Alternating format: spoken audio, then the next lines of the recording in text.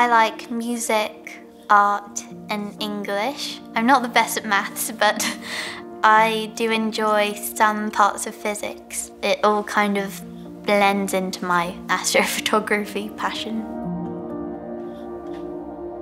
I guess I've been exposed to astrophotography from quite a young age.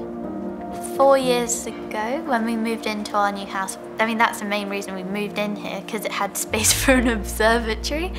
Not the usual reason for moving into a new house, but yeah, we wanted room for an observatory, so when he got his observatory, I definitely kept on going out there, and it became more of something that I could do as well, since it was just always set up. Some people think you can only take pictures during the night, but you can also take them during the day. It is particularly true with the planets, and especially the sun. I took my photo of Venus very early in the morning. My dad helps me with the setting up.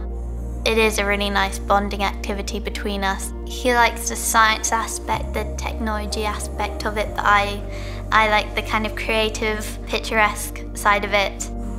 The images that you first captured do look a bit like a flaming, wobbly planet. Up until the bit where you compress them all together, it doesn't look right at all. But it's when you add them all together where you realise, oh wait, no, this come out pretty good.